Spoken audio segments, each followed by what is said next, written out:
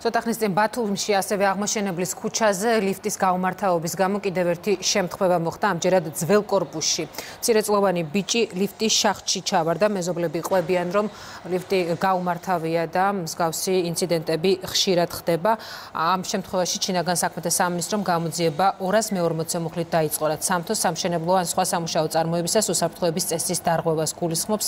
მცირეწლოვანს სხვადასხვა სახის დაჟეჟილობა აღენიშნება, თუმცა დაზიანებები ზედაპირულია. ძველი ლიფტია საერთოდ.